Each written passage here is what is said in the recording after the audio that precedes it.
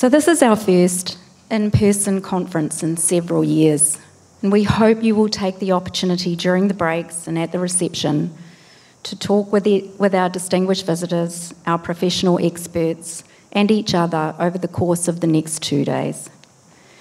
We're also hoping you'll ask lots of questions of our speakers, and for that we have roving mics, I think, and we're not using Slido, so you have to be brave and talkative. But I already understand that apparently you are a talkative group, so we won't have any problems on that front.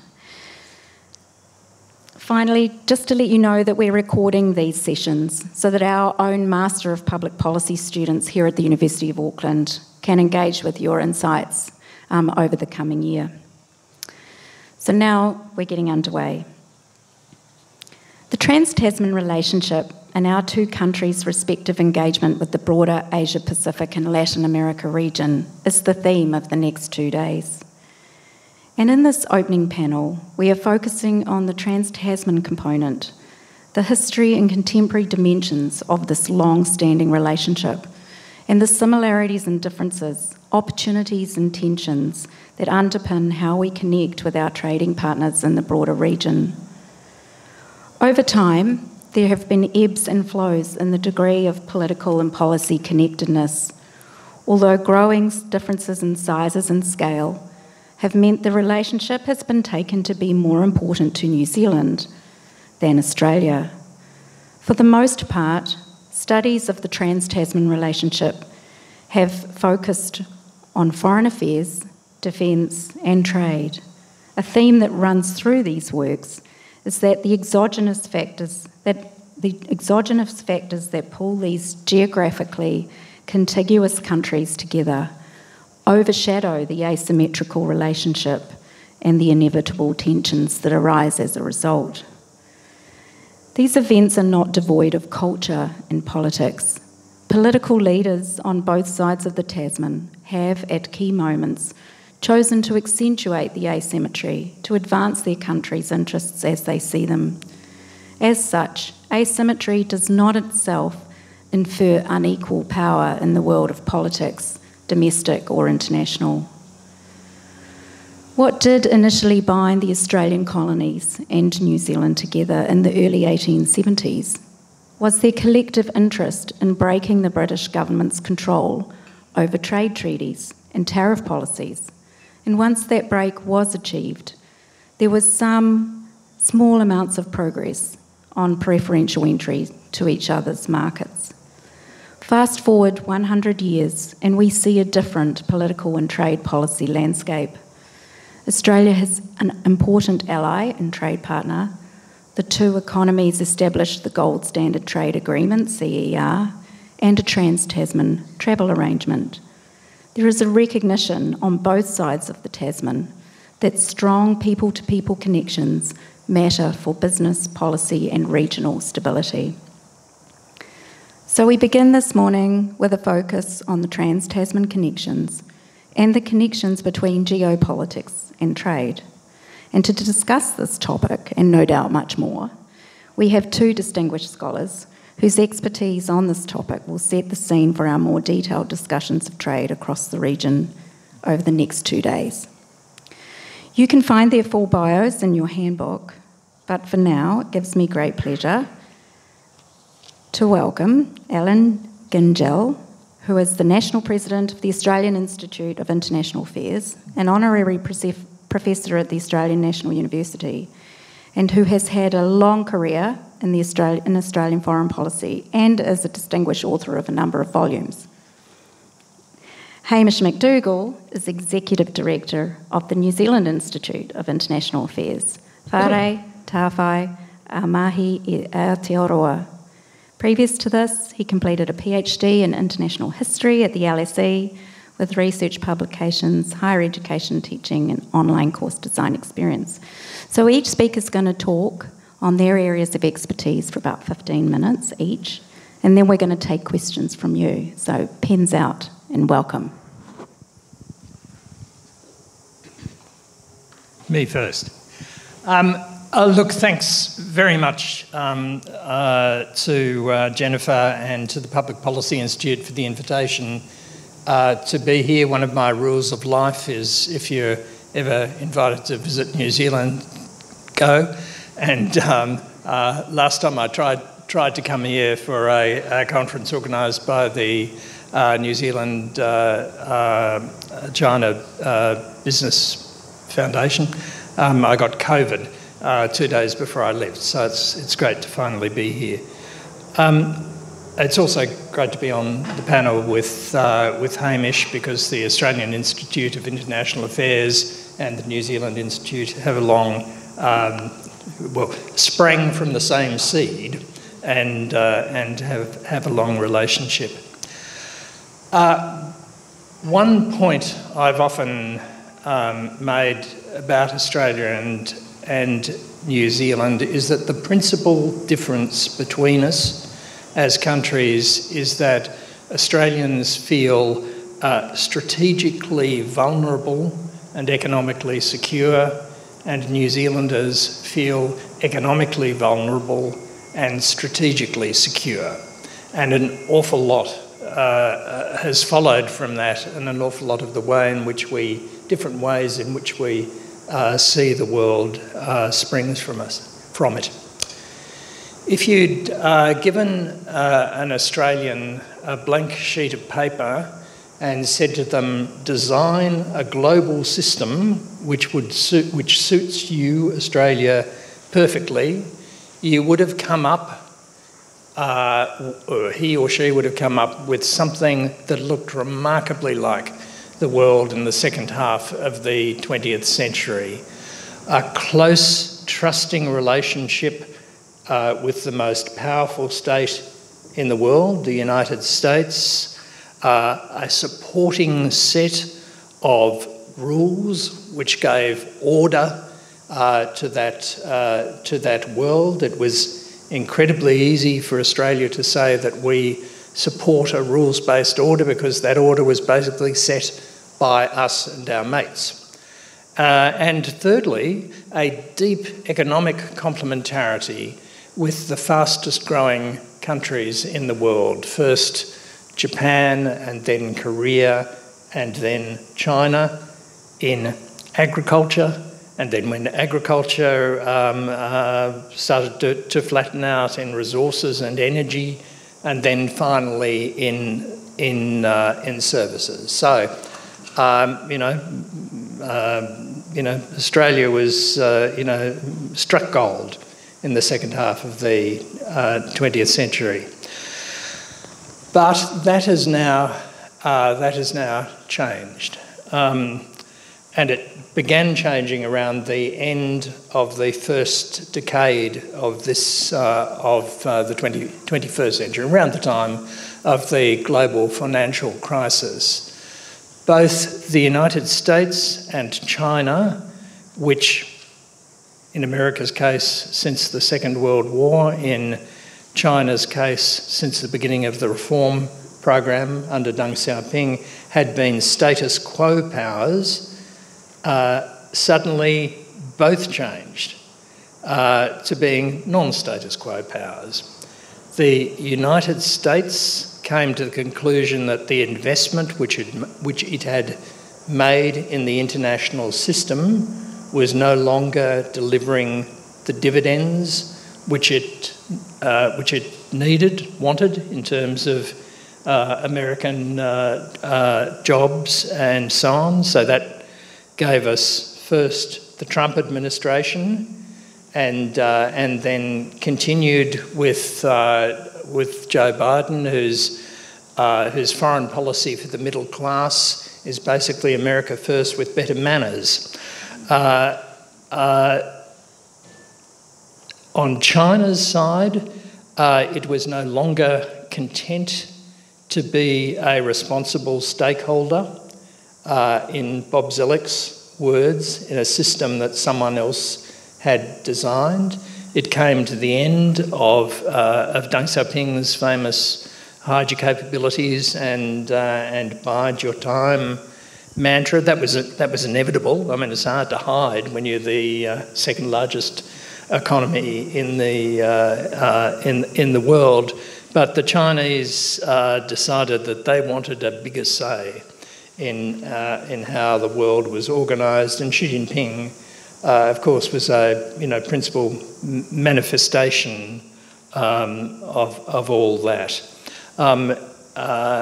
In the case of the United States, suddenly things which we'd begun in Australia to take for granted, like a commitment to free and open trade, started to shift.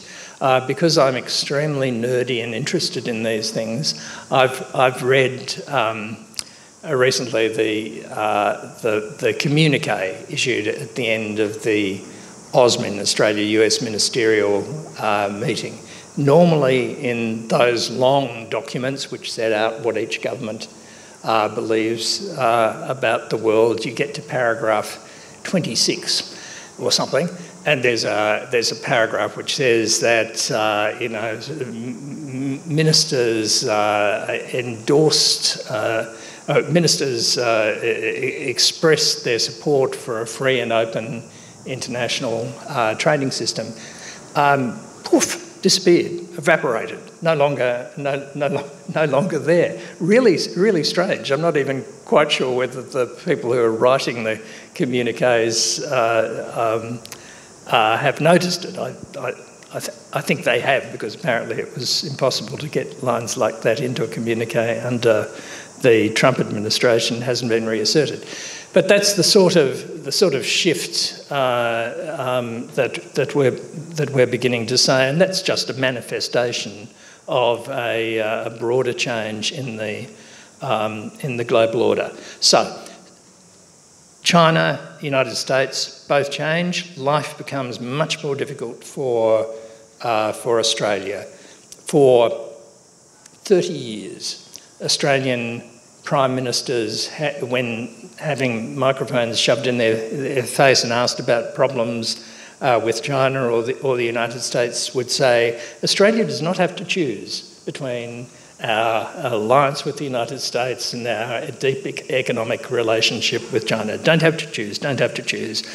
That was repeated by, I think, every Prime Minister leading up to and including Turnbull before the change.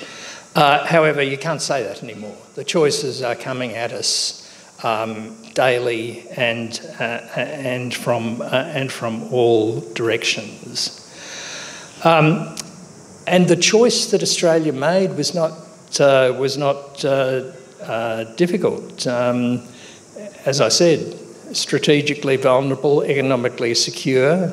Australia went for the response to strategic vulnerability, and in support for the Quad and the AUKUS agreement, it was pretty clear which way we were going. Other events in the world since then reinforced this. The experience of COVID underlined the importance of security of supply chains, and that commenced a new conversation. China's openness came under question after COVID, and the Ukraine war simply reminded everyone of that whatever we might have thought, conventional warfare between major states was still possible, and the links between, or the parallels between Taiwan and Ukraine became clearer, and the sort of idea that the world was engaged in a struggle between autocracies and democracies took hold. You can see how deeply this lies in the Australian political psyche, in the speed with which the Labor opposition at the time, fearful of being wedged, on the issue endorsed almost immediately the idea of AUKUS. AUKUS. So the Albanese government came to power about a year ago. Many differences in foreign policy. It put much more weight on ideas of national identity. Penny Wong, in an unparalleled, I think, set of non-stop visits, has engaged in respectful listening. I think those, if you did a sort of word cloud of things that Australian foreign policy people have said, respectful listening would be right at the centre. Not being Scott Morrison has helped them a lot, both with France and with the Pacific, and with putting relations with China onto a more even keel. But so far, at least, we haven't seen any sort of fundamental change in the overall direction of Australian policy. New Zealand, of course, has been subjected to the same pressures and to more in some ways. So it's more important than ever, I think, that Australia and New Zealand work together. That doesn't mean having the same policies. We are very different countries, and those differences are important not only to ourselves but to the way we can both act in the world. New Zealand is a Pacific country. Australia is a neighbour of the Pacific, but a multicultural country in the way we sort of interpret ourselves. Maintaining those differences is important. I'm about to say something which is which would no doubt horrify my colleagues in the Australian government, but one of the differences, I think, is that Australia describes its strategic environment as the Indo-Pacific. I think that makes extraordinarily good sense for Australia.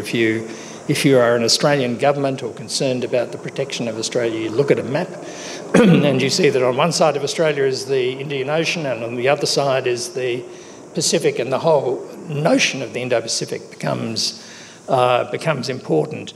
In New Zealand's case, I can't for the life of me see anything other than an Asia-Pacific environment. But the problem is that Indo-Pacific has taken on normative sort of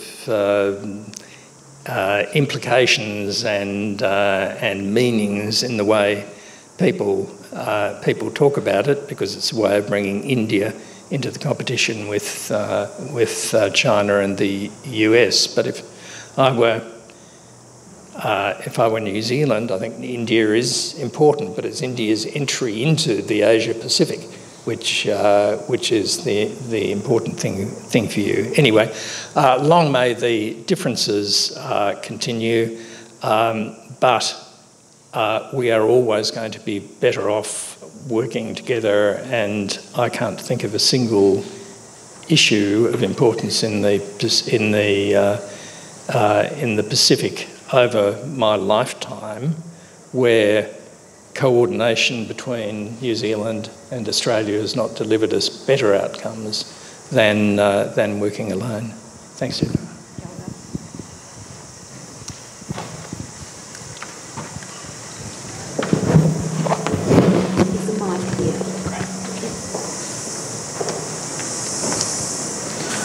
Tēnā koutou katoa.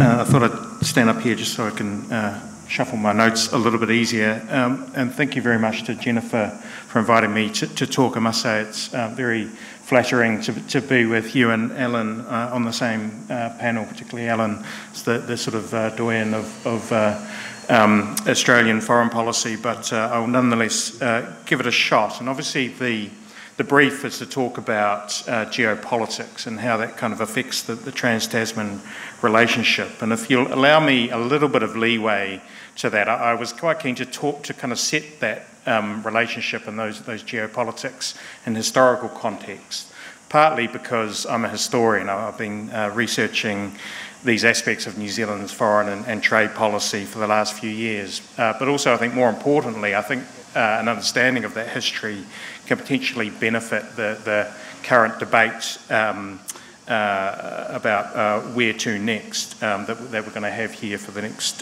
couple of days. So there's kind of three aspects I was going to talk about. The first is economic diversification. The second is New Zealand's response to great power competition and what was in the 20th century known as the Cold War. And the third aspect is look a little bit into the history of the Trans-Tasman relationship, closer economic relations, and so forth. So beginning with economic diversification, what I mean by that is the process by which New Zealand went from being heavily dependent and connected, economically connected and culturally, you would say, in the middle of the 20th century, where around half of its exports went to Britain, and in some of the key industries like dairy and meat, it was up around 85–90%, to the situation we have now whereby our economy, our export markets are much more diversified and varied and focused on Australia and Asia Pacific, as Allan has outlined. So I think there's some perhaps misconceptions about how this process played out for New Zealand, and two of the misconceptions I would say are that it happened quickly. It was a sudden kind of transfer of focus away from Britain.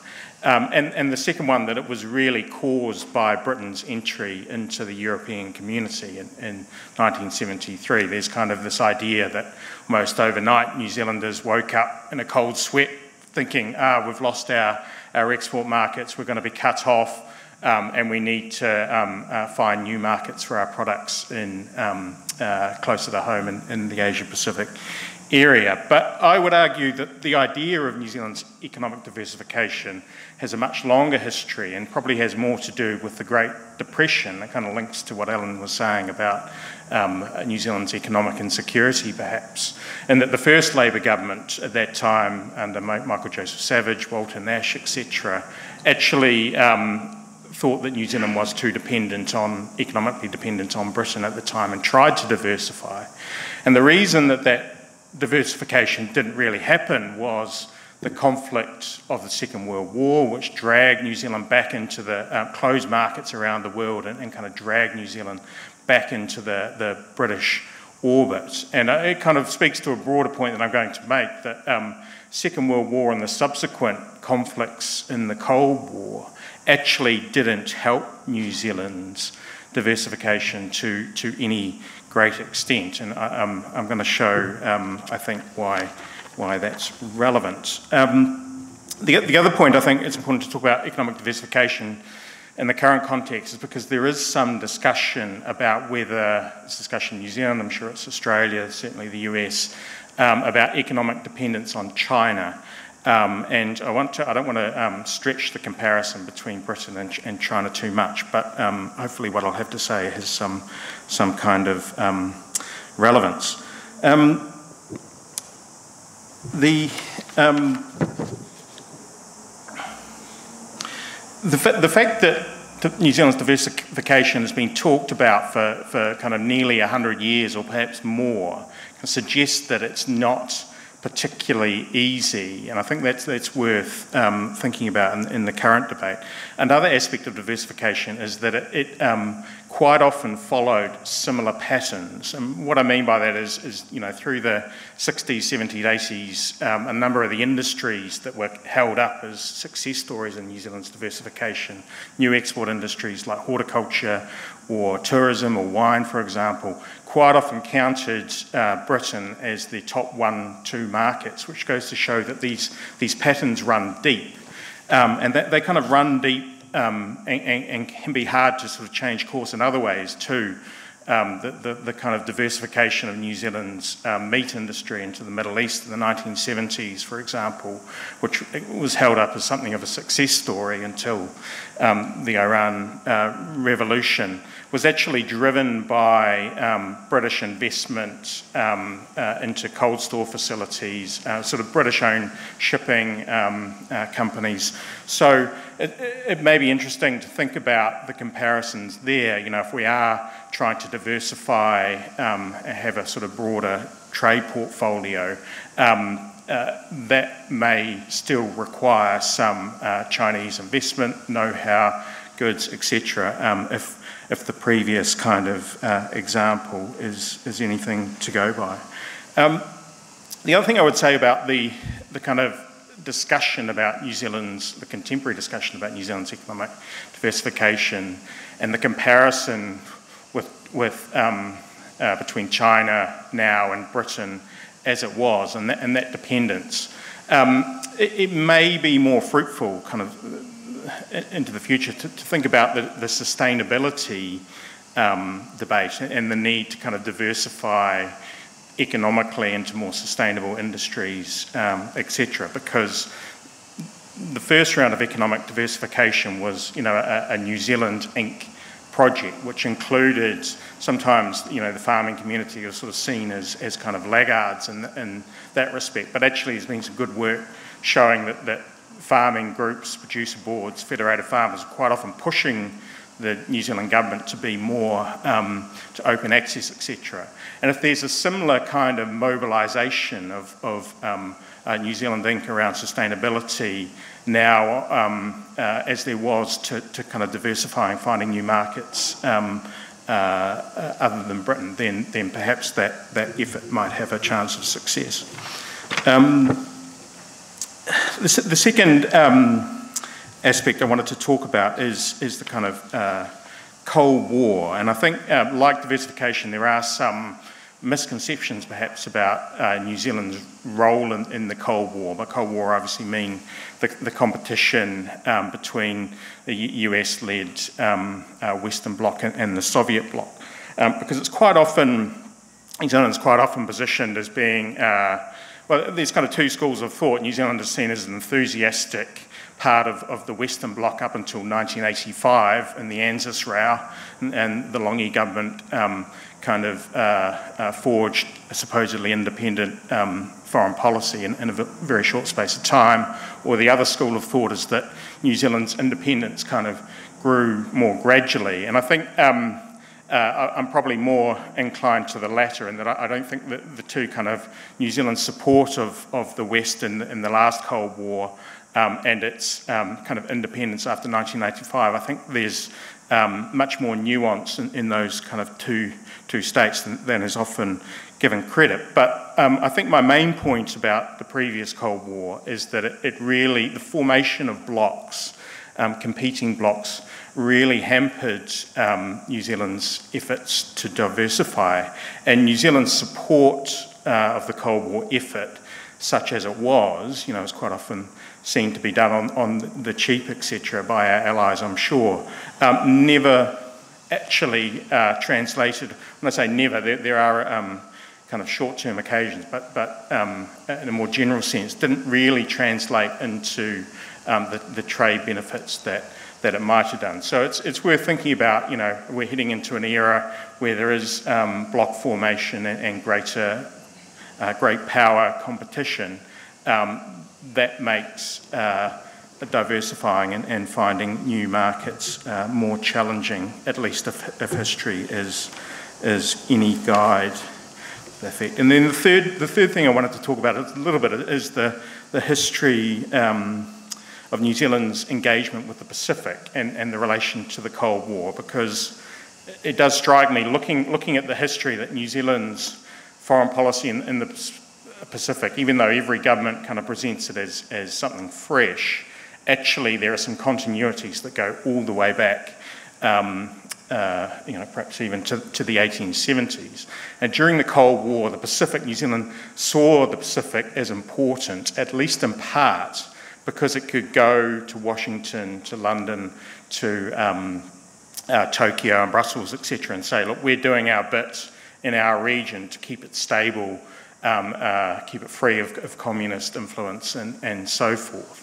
The problem was during the Cold War that as the world was seen from Washington and Moscow and other sort of capitals, South Pacific wasn't seen as particularly strategic important. I know I'm perhaps over generalising there, but it kind of diminished New Zealand's ability to make that case that we're doing our bit in the South Pacific, and so we would like some kind of freer trade. And it does seem to be an important difference between the last Cold War and the current competition, that actually the Pacific now is seen as strategic. And perhaps on the surface, and that may actually benefit the Pacific. You know, we've got the US partners in the Blue Pacific, and it may open up investment and economic opportunity and opportunity to adapt to climate change and so forth. But there are, of course, from the previous Cold War, enough examples in the global south where strategic competition went awry, and it didn't benefit a lot of regions in Africa or Latin America or Asia. So there are some cautionary tales, I would suggest, from the last bout of proper tensions in the Cold War for the current day. And then I'll just conclude briefly on the Trans-Tasman relationship. One thing that struck me as kind of researching the history of this is how fractious it has been. Quite often, you know, when there's a problem in the current discourse, a problem in the relationship, people will sort of hark back to a time when the relationship was on a really good footing. But actually, there's always been this kind of tension, and there's perhaps nothing natural between the alliance between New Zealand and Australia, and both sides, and particularly New Zealand, given the asymmetry, has to work that little bit harder. And then I'll just finish by talking a little bit about CER, which the Minister says was seen as the gold standard, and in many cases, I guess, was a successful and enduring policy. But it's important to think a little bit, particularly during the anniversary, about where CER came from. And there are two important, at least in my mind, drivers for it. One was not particularly strategic, and it was a frustration, I think, on both sides between the sheer amount of official hours and ministerial hours dedicated to negotiating trade agreements. The previous NAFTA, New Zealand-Australia Free Trade Agreement, by default had goods and services excluded. So you had to negotiate really hard against protected industries to actually get the goods included.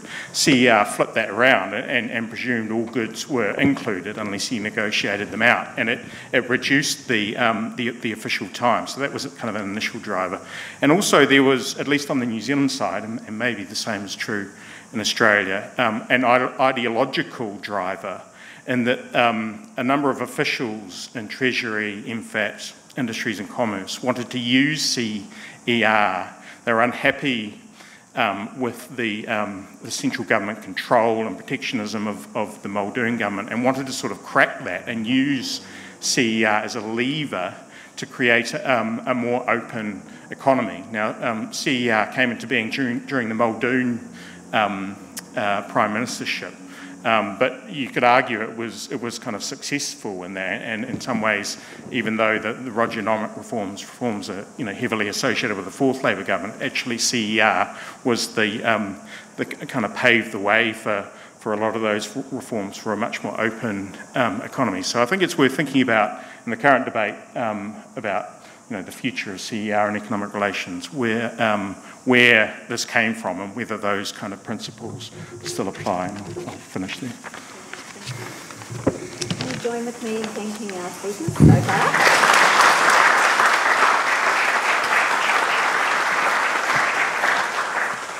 All right, so now we're opening it up to questions from the floor, and we have quite a bit of time for you, and we have roving mics. So,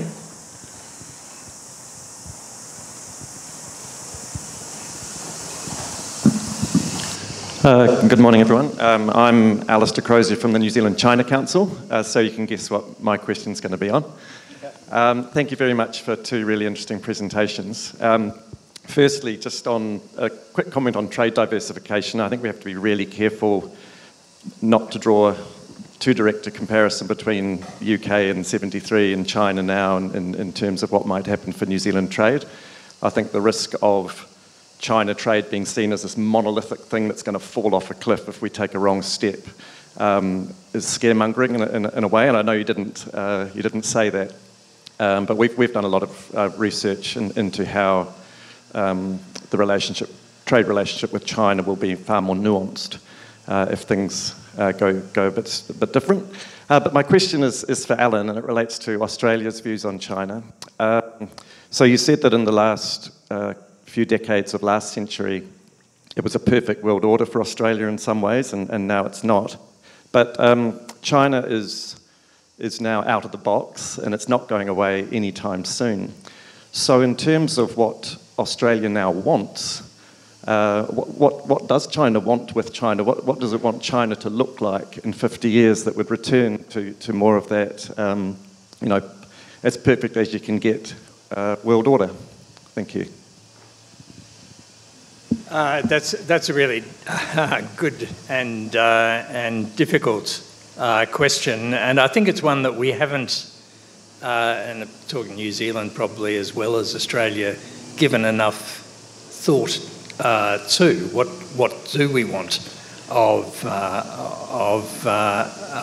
China?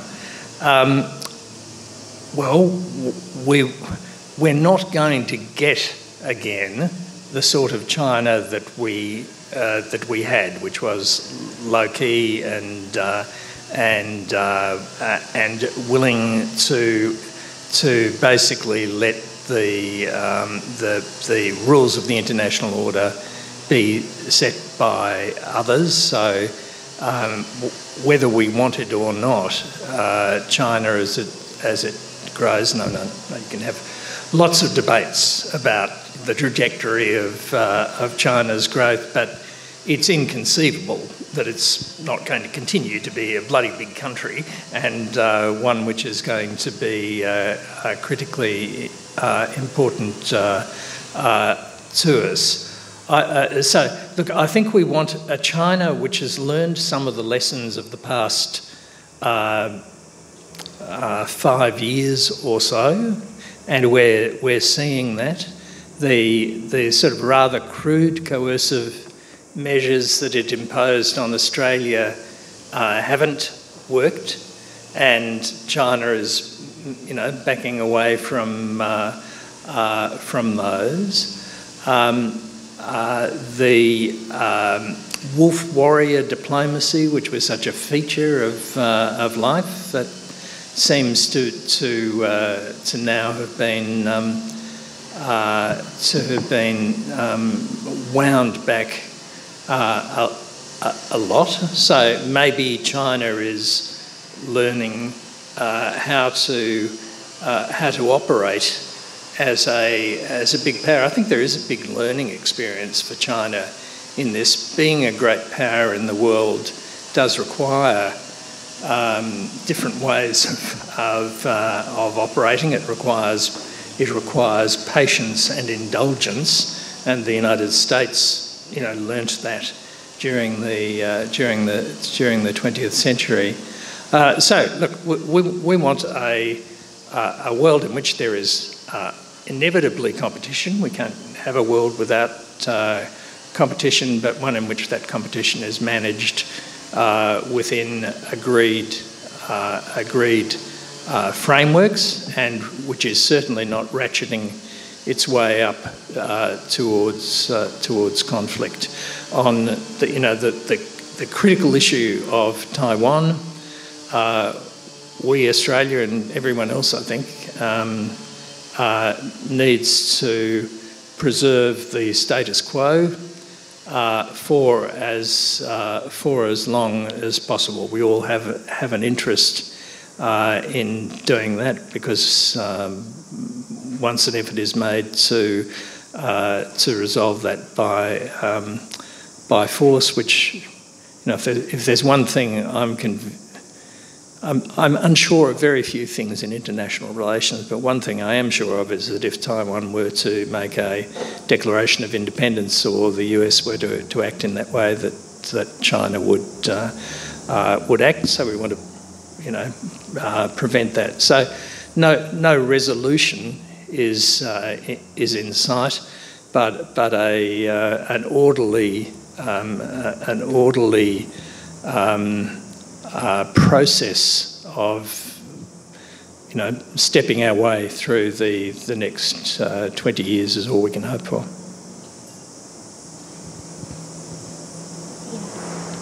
Here and then there. Thank you.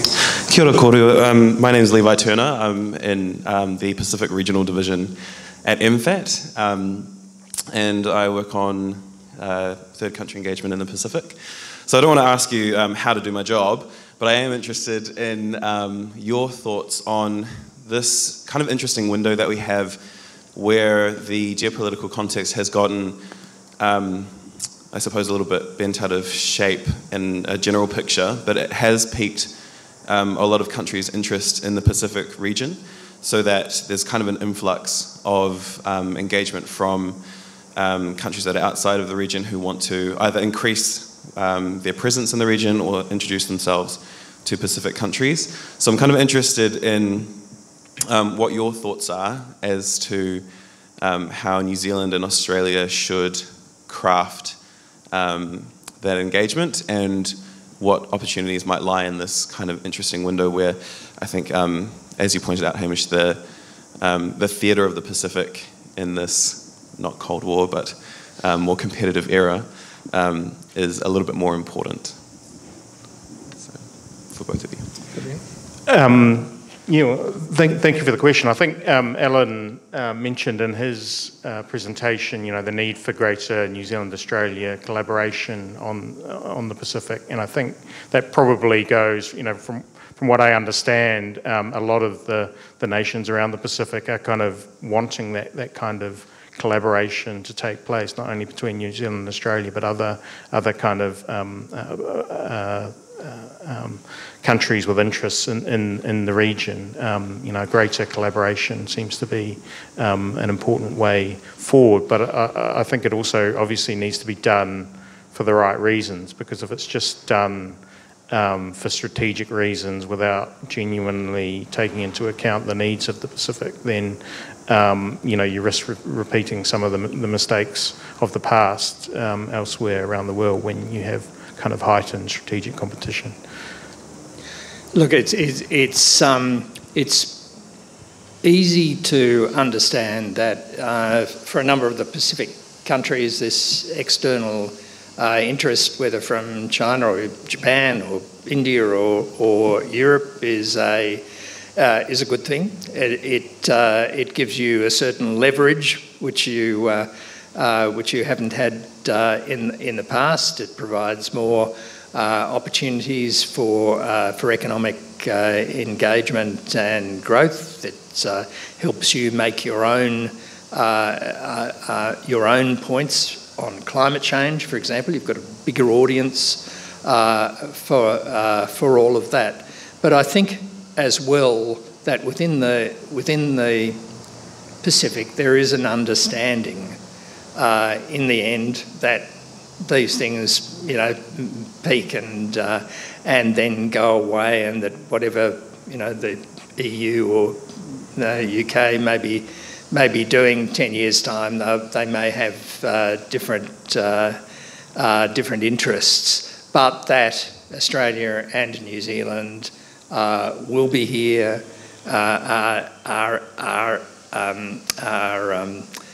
integrated with the economies of the Pacific in a way which is never going to be true of Japan or China or the United States. And so I think all we have to do, to echo Hamish really, is to act in ways that show we understand what the underlying issues and requirements are, to be patient to be good partners. So there's just one over here first. Do you want to ask? Oh. Okay. Sorry. Hi. I'm Siobhan. I'm from Manatuarere, like half the people in the room here.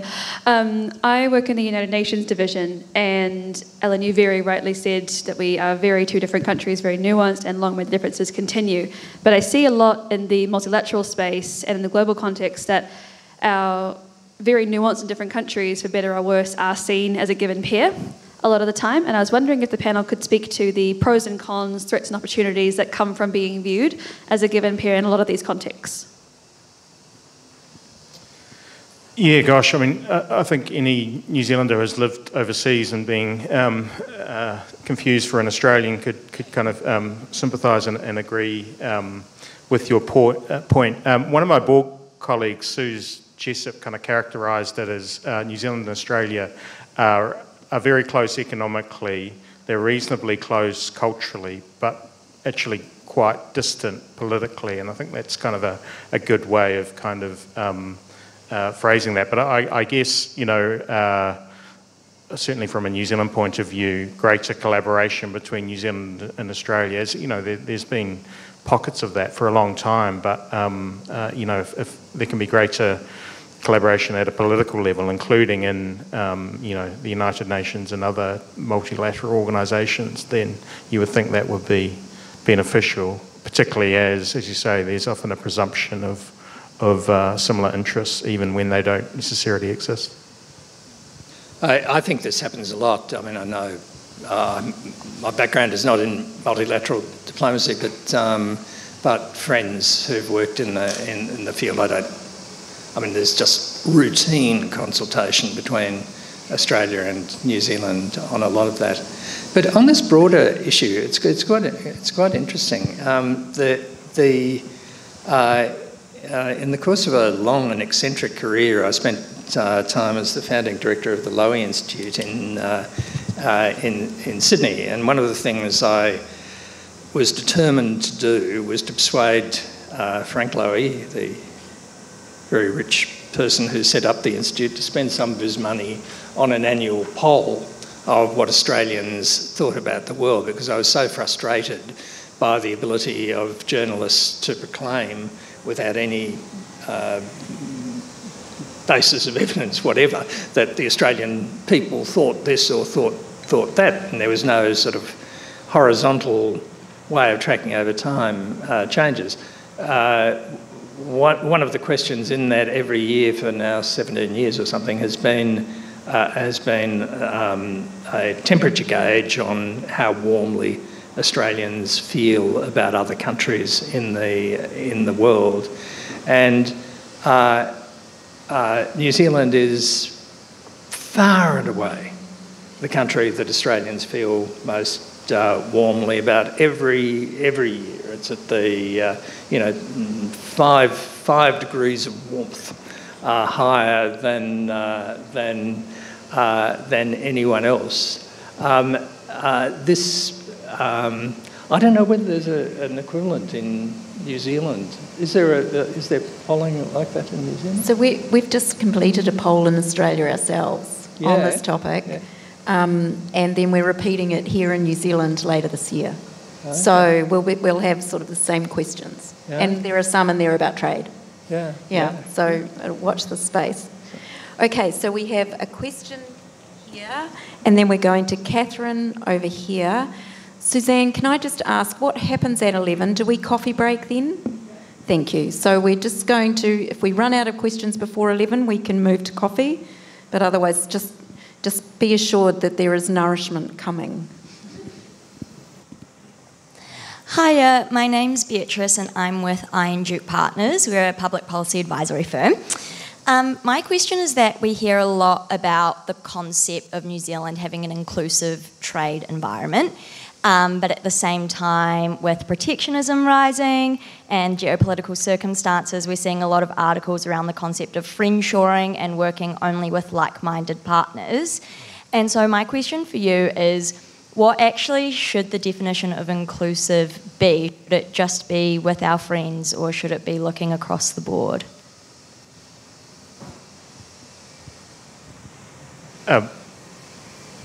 Really great question that I'm sure there are nearly everyone in the room is probably more qualified to address it than me. I mean, I think thinking about it, inclusivity in the domestic sphere in New Zealand is kind of an interesting debate, because quite often there was a presumption that we had a social license for free trade, and that there was sort of bipartisan support. But then the kind of debate and something of an anti-globalist backlash against the TPP perhaps shattered a little bit some of those illusions and encouraged more consultation and so forth to take place to get more views from more New Zealanders involved in our trade agenda, including Māori setting up the trade advisory groups and so forth.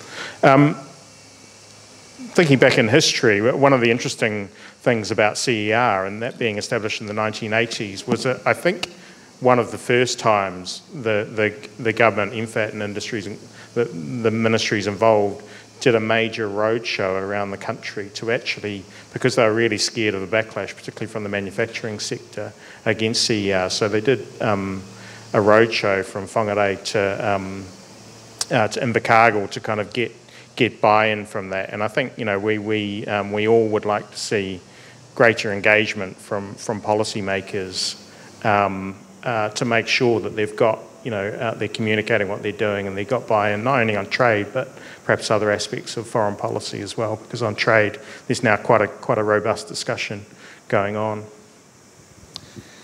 No, it's good. It's a good question, an important issue, and an issue that both the Australian and New Zealand Institute of International Affairs really exist to do something about. I mean, both of us, the origins of both organisations was the Paris Peace Conference at the end of the First World War, when over lunch the British and American and other imperial delegates got together and said, this has been a complete catastrophe, what can we do to prevent it happening again? And the answer they came up with was that we need to engage our public much more in discussion of international issues. So the Americans went back and formed the Council on Foreign Relations, and the Brits, the Royal Institute of International Affairs, which turned into Chatham House, and the Australians and New Zealanders sailed back to the Antipodes, and that was the origin of both. So this idea that we need to involve the public in the debate about foreign policy, and it's very big in Australia at the moment under the Albanese government, and especially Penny Wong has a very long and important history. Catherine. Thanks. Good morning, everybody. My name's Catherine Grant. I'm a visiting fellow from the Institute of International Trade at the University of Adelaide. Thanks very much to the speakers this morning on this panel. It's been very interesting. I had a question around values in foreign and trade policy, and perhaps some differences between Australia and New Zealand that I'd like to ask the speakers to comment on. The Minister this morning spoke to us about the importance of sustainability in New Zealand's trade policy, and I think that that's something that we've seen front and centre for quite a while now. But I would, putting it diplomatically, say that that's possibly not been the case so much in Australia. And I'd like to ask about your perception of values differences and shared values in the relationship between Australia and New Zealand, how that might play out going forward, and whether issues like sustainability are going to be critical when we think not only from a geostrategic point of view, but also from an economic certainty point of view in the future. Thanks. Do you want to start that? Another great question. Yeah, sustainability. I mean, obviously, it's a big part of New Zealand's rhetoric on trade, and increasingly part of its action. Although, you know, some people might say not far enough.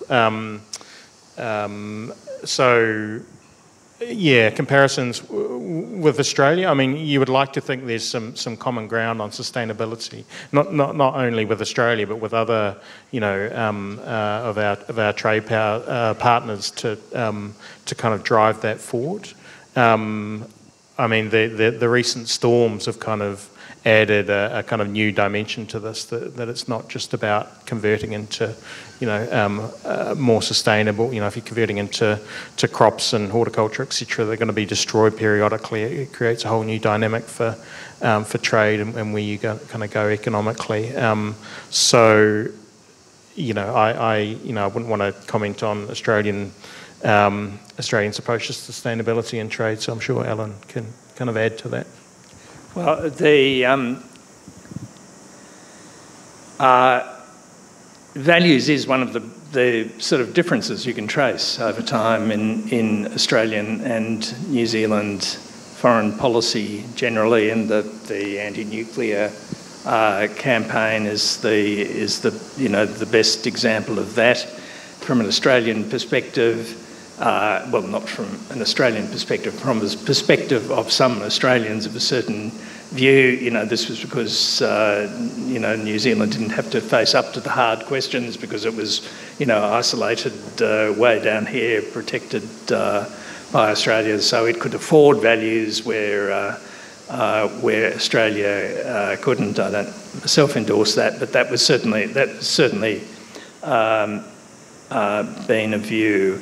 Values has not been a big issue in Australian trade. As you were talking, I was trying to think back over you know, over the history. Yeah, not much, but certainly more so. Sustainability is now, you know, obviously, it's not simply a value; it's also an interest now, and one of the, you know, those values, interests things are coming together in quite new ways for us.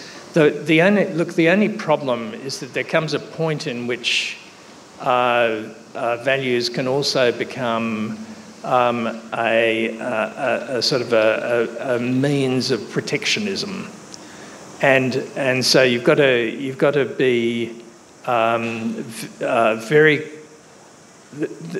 very clear what trade can do, and what it can't do, what it should do, what it shouldn't do.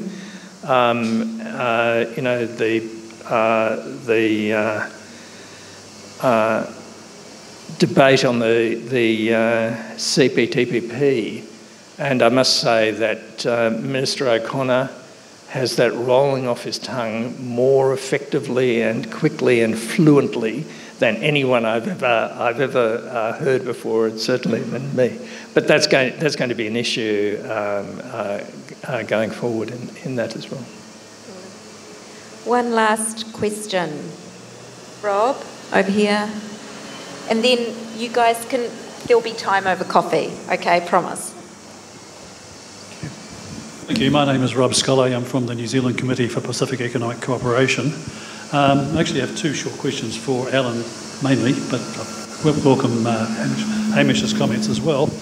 I want to pick up your comment, Allan, that Australia is constantly having to make choices in today's geopolitical environment on taking sides, essentially. And I would like to ask how you react, and maybe how you think Australia reacts to the very determined efforts we see in the countries around us, including in parts of East Asia, to avoid making choices.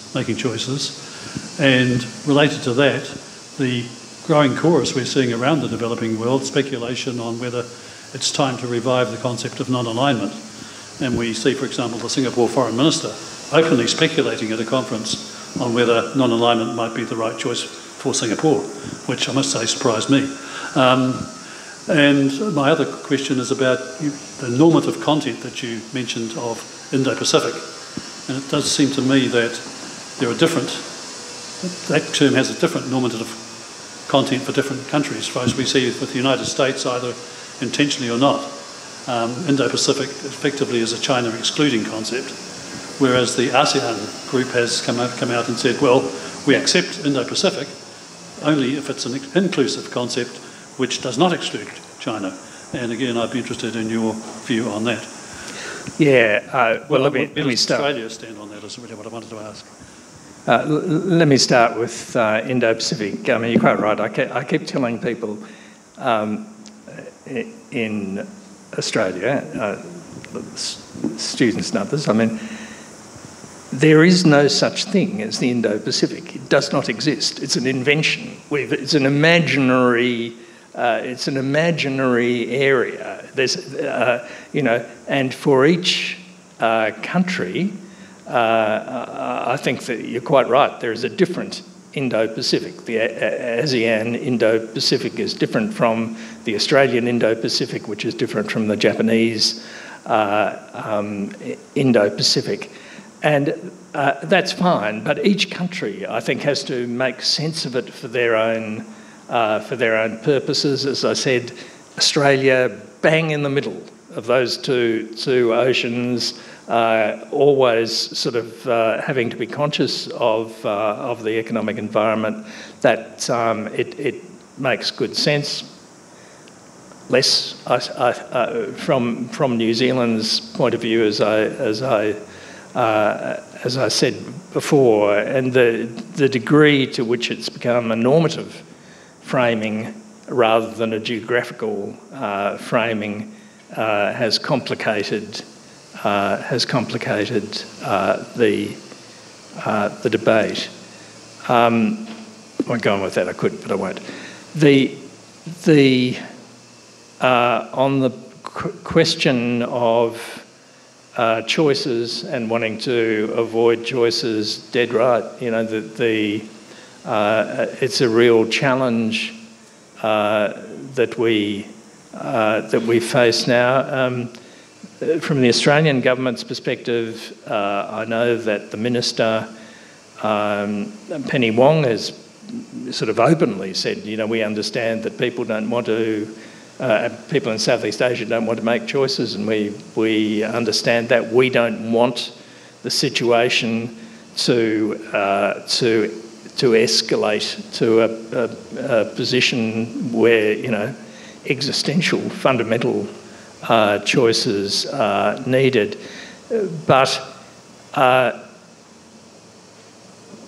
one of the things, and I think it's more the Ukraine war than China's rise has been to elevate debate and discussion about the global south and about non-alignment into sort of ordinary discourse after it had disappeared, and we're seeing sharper differences, I think, between what used to be called the developing world or global south or whatever, and the rest than we've seen before. So it's a world which feels, you know, more like the 1960s or 70s than it has for a while. Did you want to add anything? Okay. Kia ora.